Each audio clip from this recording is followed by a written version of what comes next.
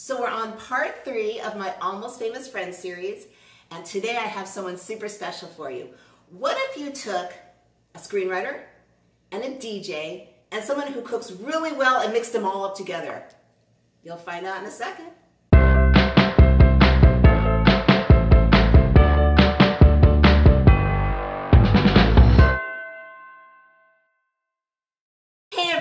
Welcome to YesterKitchen. I'm Jill, and if you love retro food and nostalgia, you are in the right place. So today is part 3 of my Almost Famous Friends series, and I want you to meet Ian Shorr. Hello. Or DJ Bamboom, or Panda. Take your pick. Any of those will suffice. And we love him. He's been a friend of mine for about a decade now? Almost 10 years now, yeah. Wow. And so I had to bring him into the kitchen. So today we are going to make Bucatini Carbonara. This is one of my favorite dishes. It's the first dish I ever learned how to make when I was maybe 12 years old. I've got a lot of good memories attached to it, and felt like it would be the perfect thing to make on this wonderful show of Jill's. I love it. And this man can cook. He cooks all kinds of amazing things.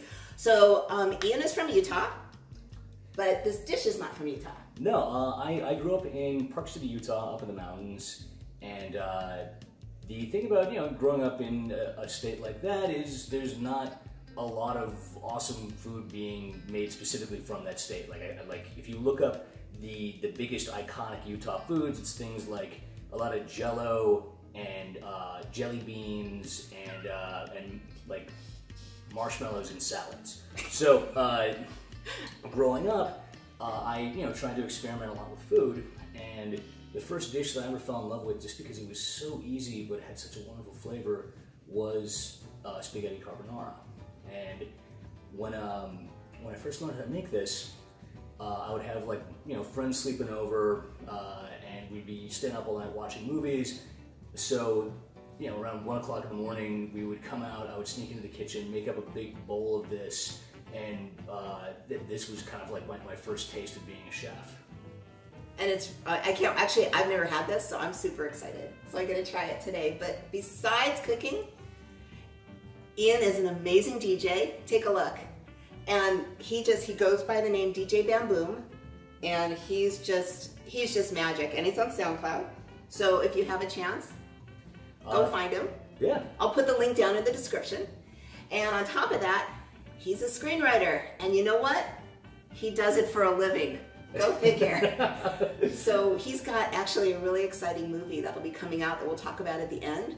But at first, we're gonna start talking about Bucatini Carbonara. Yes. Okay, so the first thing we're gonna need is to make some pasta and boil some eggs. Yeah, we're gonna make some soft-boiled eggs. We're gonna boil the bucatini, and then we're going to get this all whipped up together. What we're going to do is we're going to cook our pasta in salted boiling water for 6 minutes. And we're going to cook our eggs in boiling water for 6 minutes as well. Exactly 6 minutes. Okay, so we're going to go ahead and cook that, and we're going to come back with everything, and we'll see you right there. Okay, so our pasta is cooking, and our eggs are cooking. And while we're doing that, I've just got to ask Ian, because he's mainly a writer. So what inspired you to write?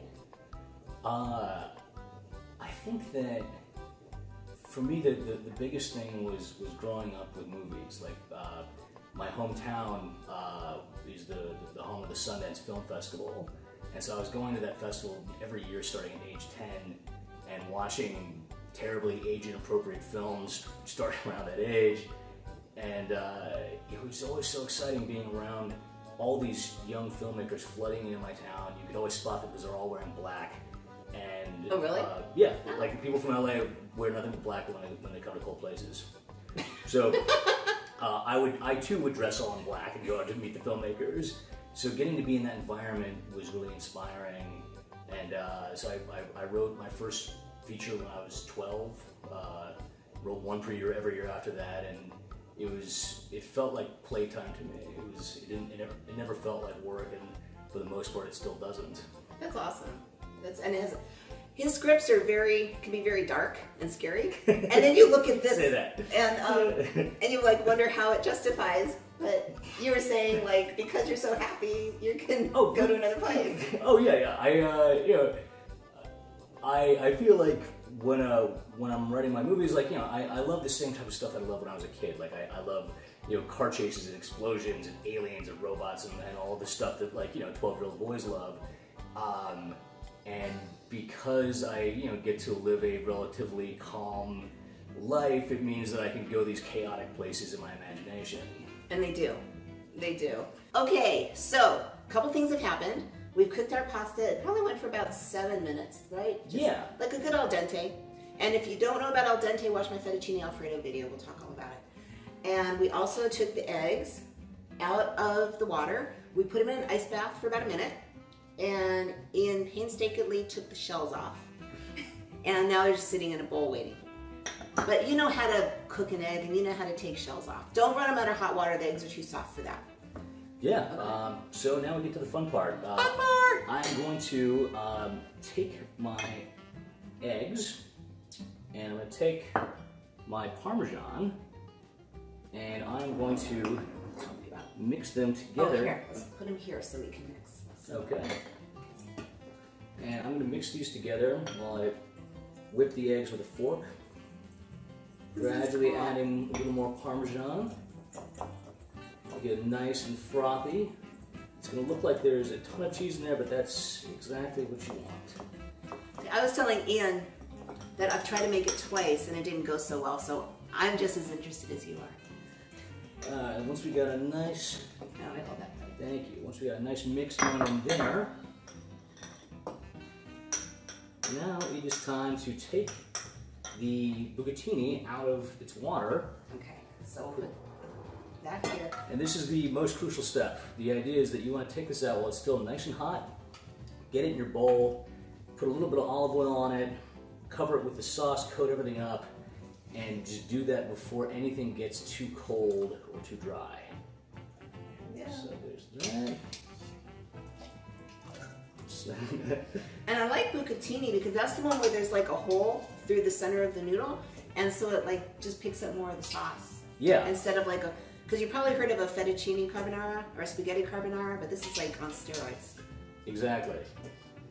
I love the chewiness of the bucatini, and it's just fun to say. It is fun to say. Let's say it. Bucatini. Oh wait, you go this way. Bucatini.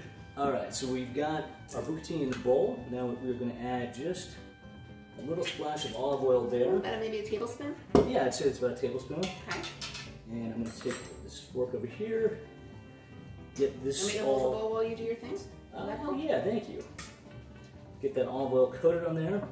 Next, we're going to mix in your cooked bacon. And we had about 6 slices. This is this is about 5 slices of bacon right here. Okay. All cooked crumbly and crumbled up. Yeah, nice and crispy. Oh, that looks so good. So now we are going to. Pardon me. That almost ended so badly. Now we are going to pour this beautiful sauce all over the hot pasta. That looks amazing. And we're going to mix it all in. And essentially he's cooking the eggs. Yeah, so the heat from the bucatini right now is sealing the eggs around the noodles. So it creates this beautiful creamy sauce. And if you notice that it's a little too dry, like if it overcooks a little bit, you can add maybe just a little splash of your cooking water, and that'll bring it right back to life. Which is why we didn't drain the pasta, why we just pulled the pasta out of the water, so you always want to keep some pasta water just in case. All right, so then tong it up at the end here. Oh, give it a nice flip around like that. Oh my god. Now you want to put a little salt and pepper on there. And by the way, this recipe and all my other recipes are on my website at YesterKitchen.com. Just a little pinch. There we go. Oh. Now, when you serve this, let me get this out of your way. Thank you. And this out of your way. We are going to put all this in our bowl here. My wife loves what a messy cook I am. Oh, I love his wife. Hi, Mac. Hi, baby. Girl. See, I'm messing up somebody else's kitchen for a change. You like that? All right, so then you've got your beautiful bowl right there. All right, now we're going to take our soft-boiled egg, and we're going to just place it into the pasta bowl and give it a nice stab with the fork. Oh, look at that. And watch all of that yummy goodness come out. Oh my God. You just mix that in all over the pasta. This is you get that nice little ridiculous good egg white mixed in there.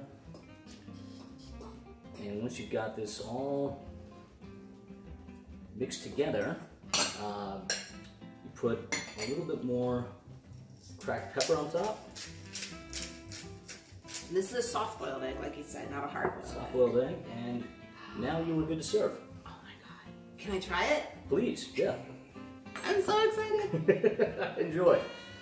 I love your cooking, period, but yay. Uh-oh. Oh my God. Yeah? That's so good. All right, let me, that's so good. I'm gonna try some of this. And while we're eating this, I know we need a little history on carbonara. So, right? Perfect? Yes. If I do say so myself. So, the word carbonara, as usual, there's many stories about this and no one's quite sure which one is right. So I'm going to give you a couple and you can decide. So the word carbonara came from the word carbonaro, which kind of refers to coal miners or something to do with coal or a coal burning oven, like pretty much a coal burning stove, any of those things. And there's a couple legends. One is that, well, there's no really written documented history of this until 1950. So one of the stories is it came out of World War II, and when the Germans had Italy, when the Allies finally freed Italy, the people were starving. You know, they really needed help fast, and so what the armies had were powdered eggs and bacon, and they were distributing that. And of course, the Italians had pasta and cheese because it is Italy, and they learned how to make this dish. Well, this dish didn't exactly have the name carbonara. They just had this dish that they were able to make after the war. And then the carbonara comes, it's talking about the coal miners, right? Since everything carbonaro is related to coal, they said this was a dish that the coal miners in Italy used to eat all the time. It was easy. You can make it deep in the mines and bring it there and it would be fine. And then also, right now, what I'm learning is it is pretty much one of the #1 dishes in dorm rooms in Italy that kids make all the time because it's easy. Yeah. As you can see. Exactly. And so this is fabulous. So definitely give this a try, but before we go, Ian has a movie that's gonna start production. Yeah, in September. And it's called? It's called Infinite. It's based on a book called The Reincarnationist Papers. It's about a secret society of people who can reincarnate upon death and retain all their past memories and skill sets. It's the most fun I've ever had writing a movie. We're shooting in September in London, Bangkok, and New Orleans. It's starring Chris Evans, aka Captain America, and it looks like August 7th, 2020 is when the movie's coming out, so go check it out. This is going to be a big movie. I'm so proud of you. I'm so proud of you. I'm blushing. So definitely try this. Make it for your family. Tell them where the history came from. And I normally don't drink the martini. I just let it sit here. We got to this time. But we have to. Thank you so much for joining me. Thank you, Jill. Cheers. Cheers. Yeah, cheers to after. That's allowed, right? That's allowed, yeah. Oh, you mean the world to me. Thank you so much for joining me. No, I love you. I love you. I love you. This was wonderful. Thank you so much. I enjoyed this so much. So did I. And now we got one more, part 4. I'm not going to tell you about it. You're going to have to wait and see. You guys have a great day. And if you're looking for some more pasta dishes, I've got some for you right here. Have a good one. Take care.